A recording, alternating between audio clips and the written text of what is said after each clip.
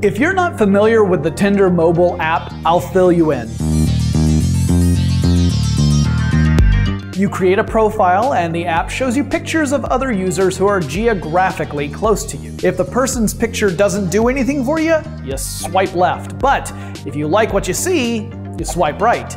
If you swipe right on someone and she or he swipes right on your profile, you can send each other messages to get things started. But what if you have a particular type? Like, say I'm a single guy looking for a woman with Lord of the Rings tattoos, red hair worn in a pixie cut, and green eyes. Well, that's pretty specific, and Tinder is likely to send me a lot of pictures that don't interest me. So in my case, I'd be swiping left a lot.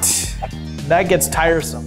Enter computer scientist Harm DeFries, who experienced a similar issue while trying to find a good match on Tinder. He's a DIY kind of guy and decided it might make sense to develop an artificially intelligent machine learning program that could help curate profiles more to his personal taste. DeFries supplied his program with more than 7,000 profile pictures to train it on his preferences, and then another couple thousand to test it. But as it turns out, the rules of attraction require a bit more data than a sample of less than 10,000. He then turned the tech up to 11 by supplying 500,000 photos of both men and women from OkCupid. This helped him teach the program to recognize everything from gender to various physical traits like hair color. Putting it to the test, DeFries discovered the program had a 68% success rate in curating pictures he'd find appealing, which he views as a good start. As a sort of control, DeFries asked a friend who knows his preferences to try sorting a random sample,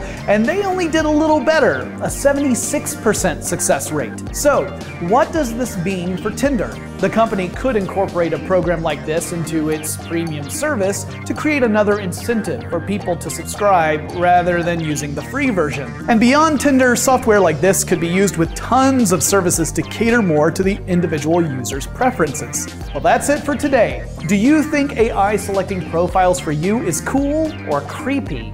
Let me know in the comments. If you enjoyed this video, make sure you hit that little like button to let us know.